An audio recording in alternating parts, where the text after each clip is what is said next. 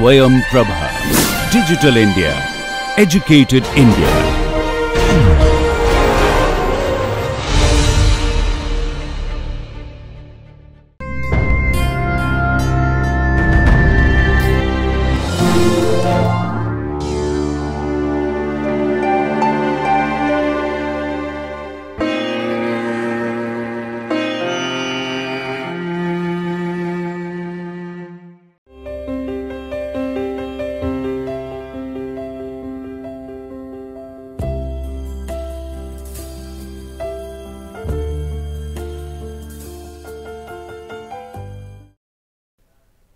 So, welcome back, and this is lecture number 45, and we will be talking about or continue our discussion on linear transformations.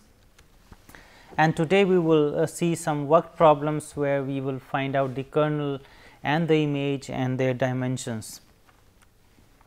So, here just to recall from the previous lecture, what we have seen there, that f is a linear map, then this kernel f is defined as the vectors from x whose map is 0 in this vector space y, and the image was all the elements of y.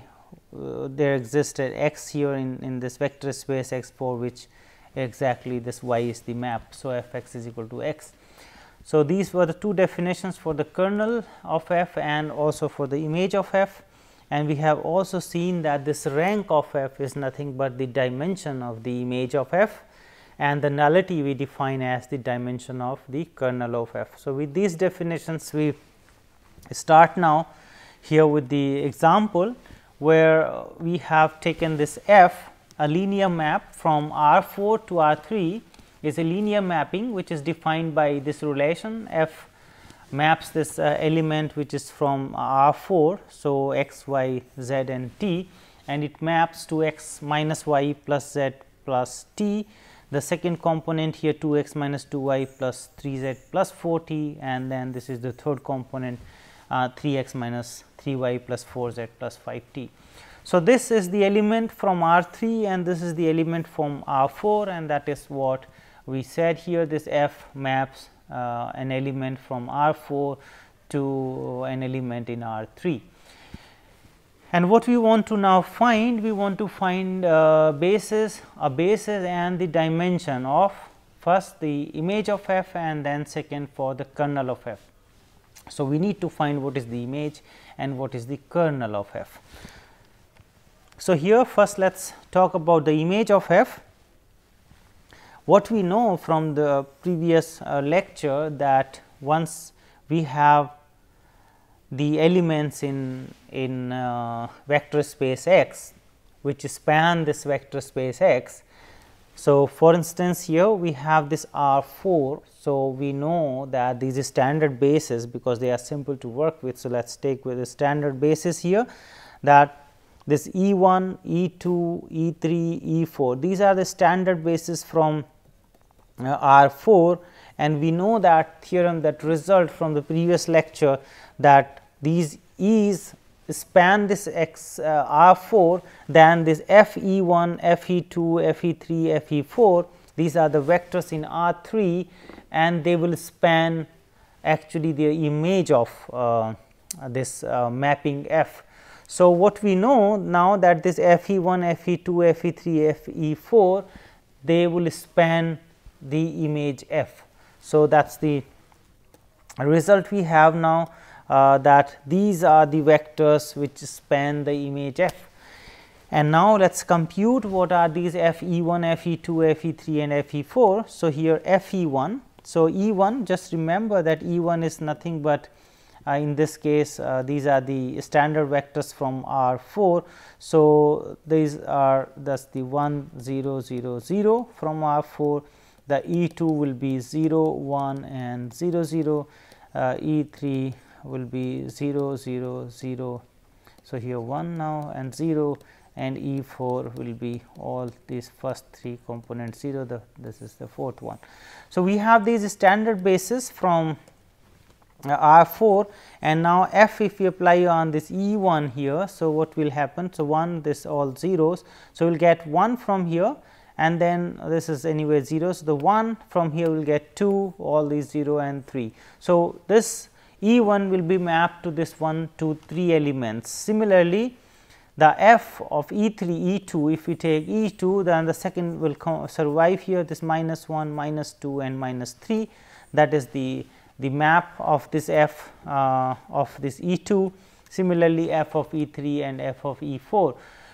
So, we have these vectors here 1, 2, 3, minus 1, minus 2 and minus 3, 1, 3, 4 and 1, 4, 5 from this R 3. And we know now with this with the theorem we have studied already that these vectors will span image f, and what we want to find out, we want to find out what is the image f, what are the bases of image f, and what is the dimension of image f. So, we already know that these 4 vectors will span image R 3, but they are not the basis, because this is the spanning set, and the spanning set may have some linearly dependent vectors. So, what we have to now extract out of these vectors, what we have to collect only the linearly independent vectors. So, we have to see now how many linearly independent vectors we have in this spanning set, and the number of those linearly independent vectors will be the dimension of the image f, and those linearly independent vectors among all these 4 will form a basis of the image f. So, here now let us do this. So, these may not be the basis. So, now we have to just find out that how many of these vectors are linearly independent. So, to do so, we have this 1, 2, 3, these 4 vectors. We will the idea is to have we can put them in the column, for instance 1, 2, 3, the second vector here minus 1, minus 2, 3 and 1, 3, 4 and then 1, 4, 5. Having this vector here whose columns are the given vectors, we can now reduce it to this row reduced echelon form, and from that row reduced echelon form we can find out that which vectors are linearly independent and which vectors are linearly dependent, and we have seen one such example before in previous lectures. So, now to find out the linearly independent vectors out of this, what we can do, we can place them in this matrix here as the columns, and then we can reduce it to the row reduced echelon form, which should not be difficult here in this case, because as a first step we will set these 2 elements to 0. So, the first row will be as it is, the second one here will become 0, the 2 times of that, this is also 0, 2 times this will give 1, here 2 times we will get 2, here now the 3 times of the row 1 we are subtracting here. So, this will be 0, this will be again 0 and the 3 times. So, this will be 1 and 3 times this will be 2. So, this is the one step of this row reduction process, and now we will set this 0 with the help of this row 2, and we will get this matrix which is given already there. So, what we have that this is the row reduced echelon form, and in this case now we will find out these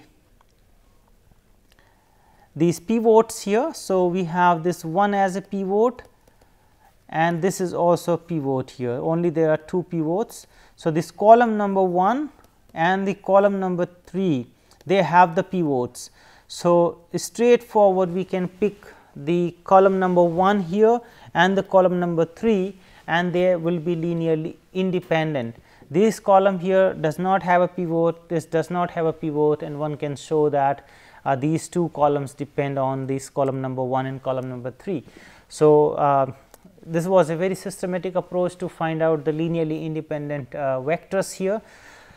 So, now with this we can take this column number 1 which has the pivot here. So, the corresponding this column number 1, and we can take this column number 3, and they will form the basis. So, the dimension of this image is going to be 2, and the basis these 2 vectors. So, 1, 2, 3 and 1, 3, 4, these will form the basis of the image f, and the dimension of the image f is 2.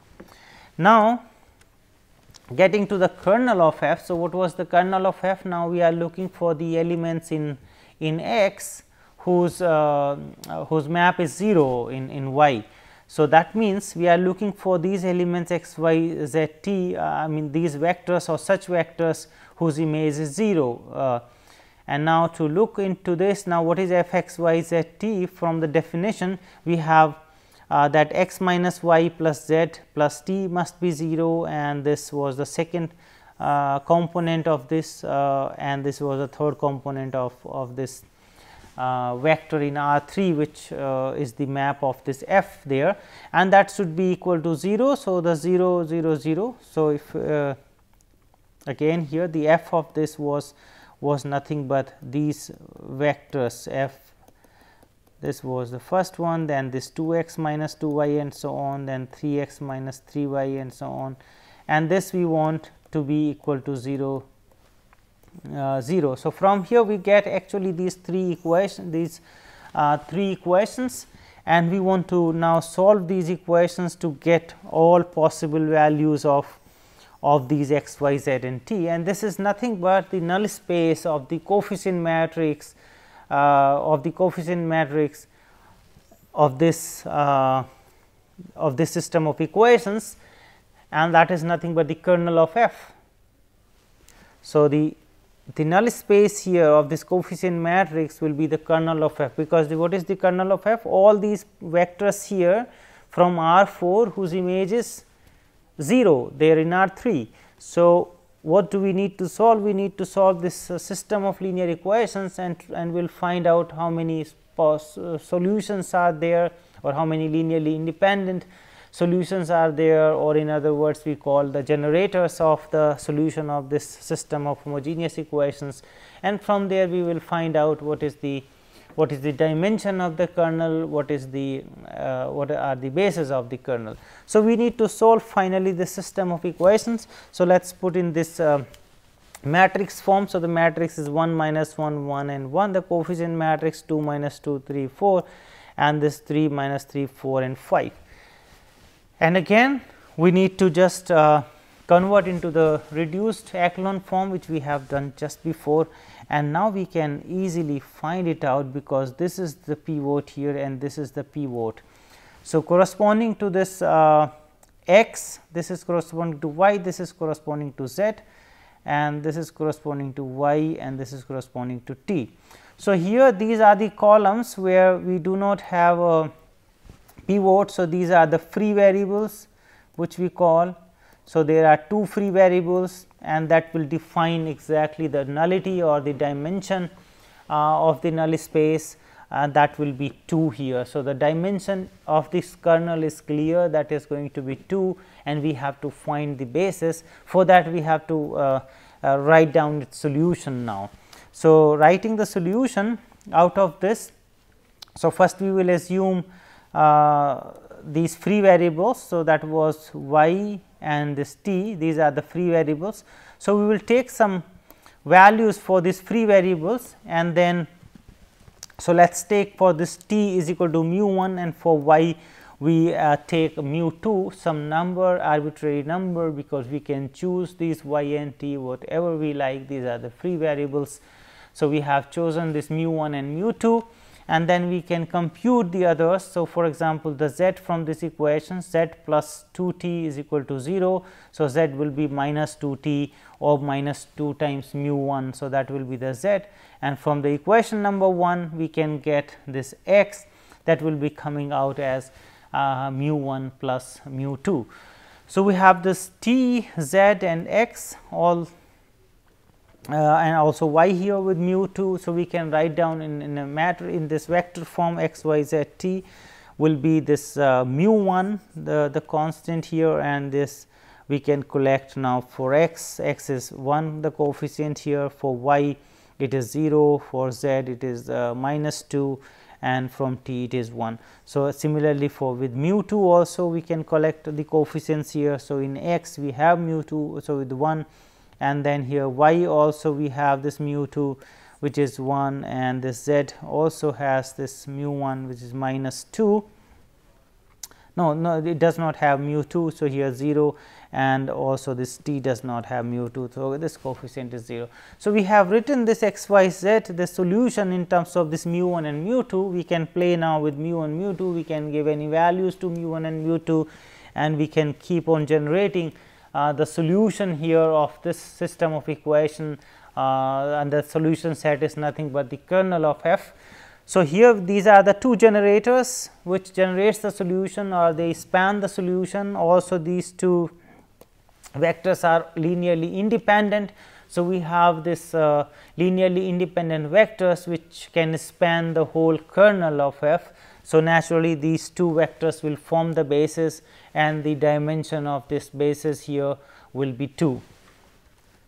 So, these two vectors form the basis of the kernel f, and the dimension or the nullity which we call is already there, the dimension of the kernel or the nullity of this f, which was clear also from the number of these free variables which are 2 here.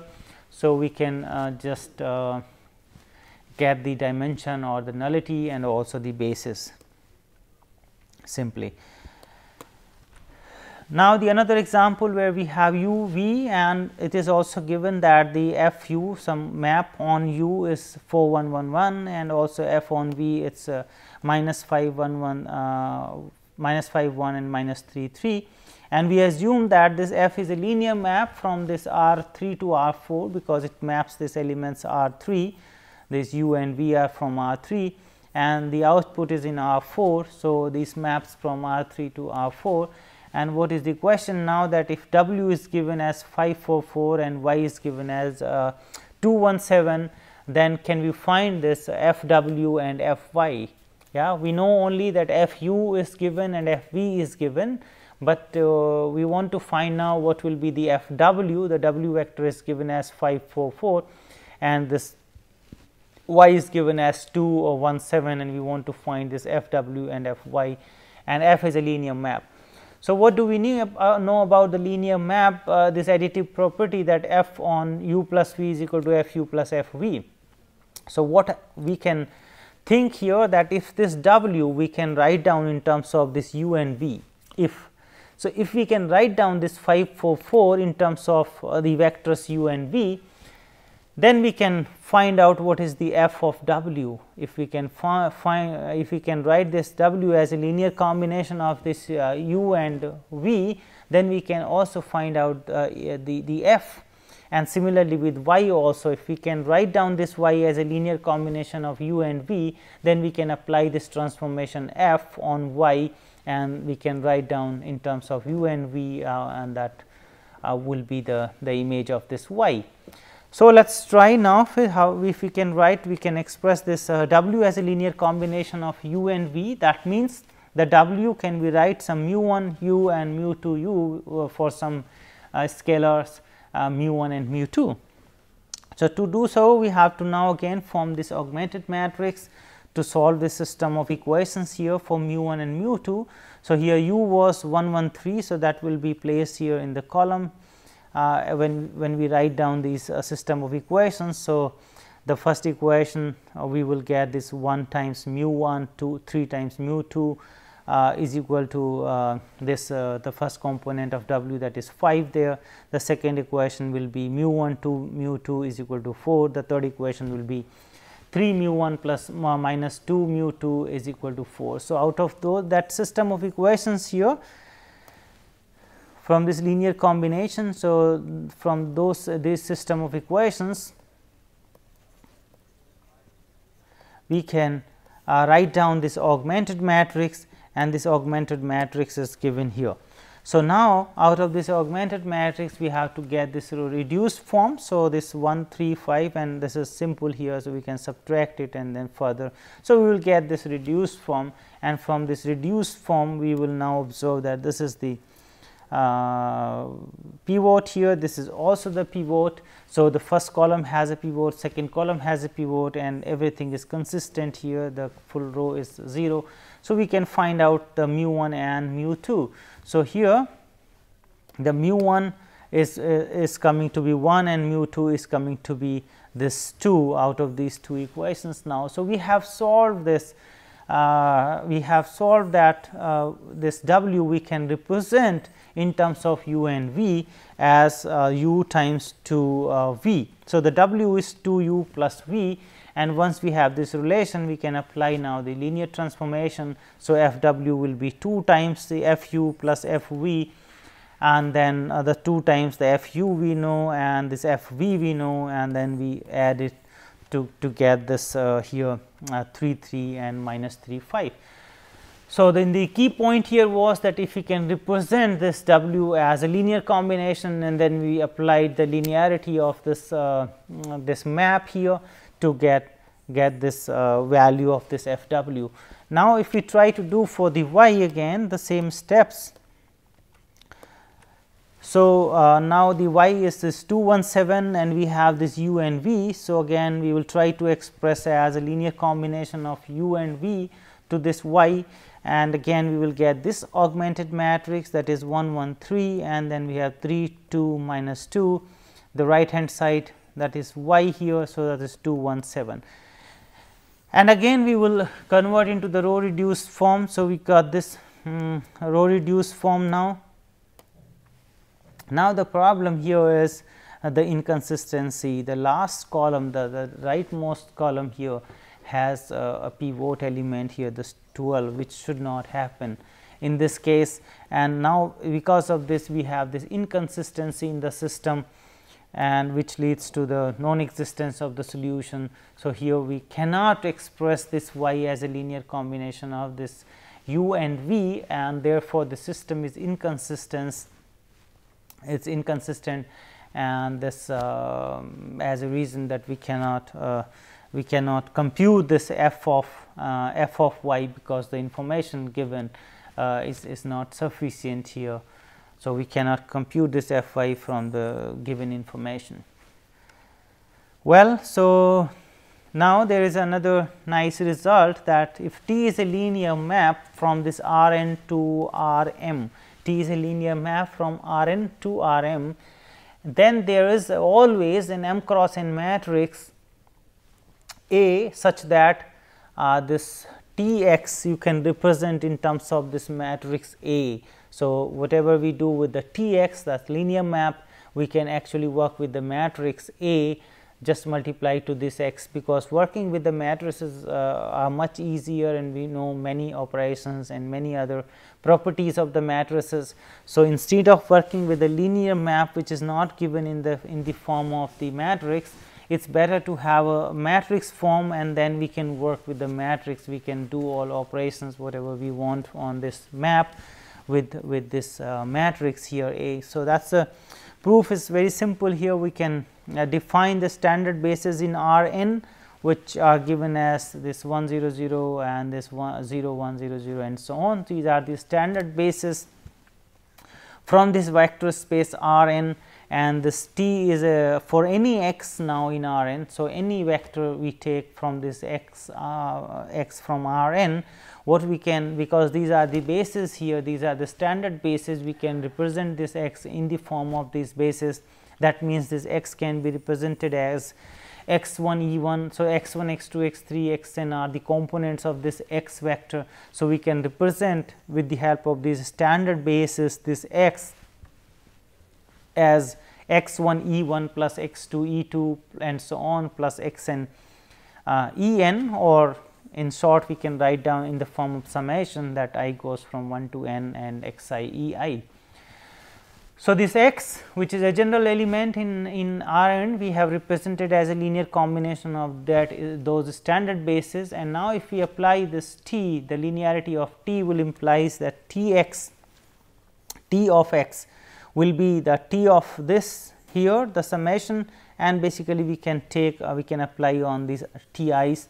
So, we have this I 1 to n, and this T is applied on this vector I here because of the linearity. This is the linearity property, that T of this x 1 e 1 x 2 e 2 and so on will be x 1 into T e 1 plus x 2 into T e 2 and this is x n into T e n.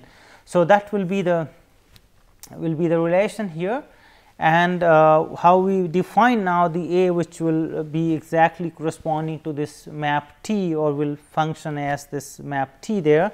So, A now we can define whose columns are these vectors here T E 1, T E 2, T E n.